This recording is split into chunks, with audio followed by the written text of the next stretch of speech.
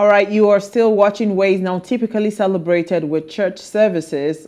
Easter Monday is a Christian holiday that marks the day after Jesus Christ rose from the dead, according to the Christian faith. Now, many people also use this day to be with friends and families and may participate in traditional activities such as decorating Easter eggs or having a special Easter meal. I'm not sure about this egg matter because I read about the history of the egg. I said,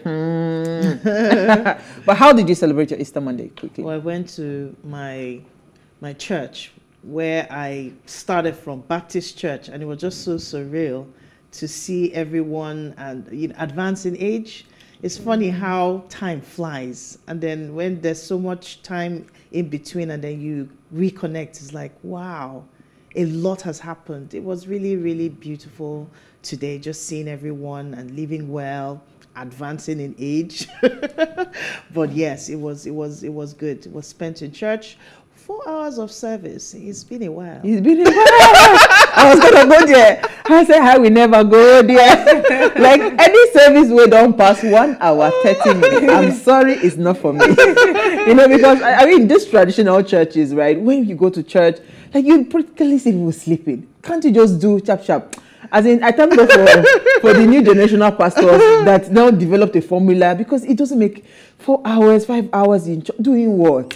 In the presence of the Lord. Hallelujah. All right, so let me start with Jennifer. What did you find for us in the news? Okay, so Blackmailer records sexual intercourse with ladies and sells nudes. So this story broke out, that was last week. Yeah, but I think they just decided to file a report. Officially, yeah. So there was a lady who was calling out a guy who used to work in Nesu, but then he currently works in another company, and she's saying that she found out that she was dating him at the time, but then what she noticed was that whenever she was having sexual intercourse with him, there was this laptop that was open, but it was blank. So if you're not suspecting, you would not know that anything was happening. But what he does is that he secretly takes pictures and makes videos of that entire activity, and then he sells it to people. And there were lots of proof, because I saw this on Twitter, there were lots of proof of Telegram groups that were open, where people were actually asking, where men were asking for these nudes, and they were actually paying for it. And a lot of witnesses, women who were coming out and sending messages of how he harassed them, he stalked them, and so many other things have been happening. So they're still trying to catch him right now. Be careful. Horrible things are happening. I can't imagine having people's private experience being published for the public without your permission. But how is that possible, though? Well, if he's tech savvy, so they'll send the laptop to go to sleep, like sleep mode, but the camera is on. Those that are tech savvy know how. I'm sure there is a way they maneuver something like that. Because I think one thing was, what she said was, when she ended things with him and he was trying to blackmail her, he started sending pictures. So I think someone received a nude picture of herself, and she was like, "I never took this picture myself. I never sent it to you. So how do you have it?" So unsuspectingly, you just be in the room with him, and then he does things like this, and he has done it to several hidden cameras. Yeah, hidden cameras, like several women.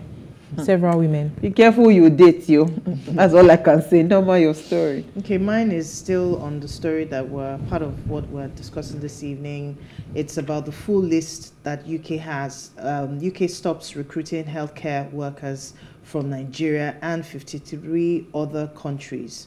So the red list of countries out. A lot of countries. We have Bangladesh, we have Nigeria, we have Burkina Faso, we have over 53 countries who have currently been banned from being recruited, doctors, nurses, and all. And this, the UK government says that it is due to the revised code of practice, having revised their code of practice, and due to conversations going on that it's unfair, some countries are losing in the area of healthcare and social welfare, so that they had to revise it and they had to stop including Nigerians from being recruited, and then most most recruiters, employers of labor, are also need to look at the list to know which countries have been banned, so that you don't recruit from such countries. But I'm sure we'll still. I was even just going to touch on it briefly to say that I saw a video on social media where a woman, I think she's a nurse, she was accusing Nigerians of being part of why they were added to this list. Okay. That so recruiters normally would give certain kinds of forms or something, okay, and that thing is free. So what Nigerians now started doing was they will go and sell that form to the recommendation letter or something to people for thousands of pounds. So because again, you know the desperate situation of people wanting to leave the country and all of that. So I think again that was smoked out, and that's part of why, you know, they will not just give you the full list. But she's in the UK and she says she knows a lot of people come for her. But truth is, they also did some findings and investigation, and they found out that people were selling those recruiters. It's not so, it is us doing ourselves. That was what she was just saying, that when would Nigerians learn, you know, to stop, do things right. Do things right. So my story is actually very troubling.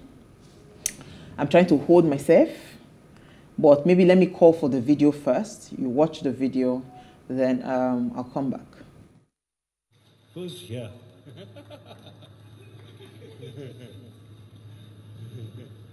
Then I think finally here also.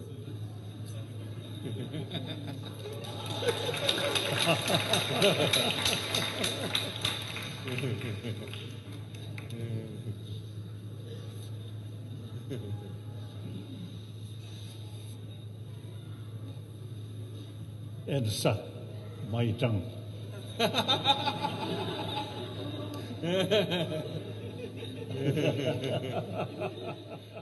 I've been trying to hold myself.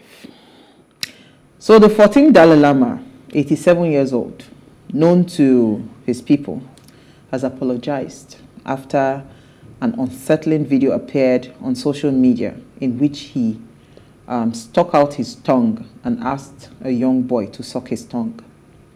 He apologized, saying that normally he plays around, and you know that he knows that the family, they will feel hurt. You know, this boy was actually the one who asked to come give him a hug.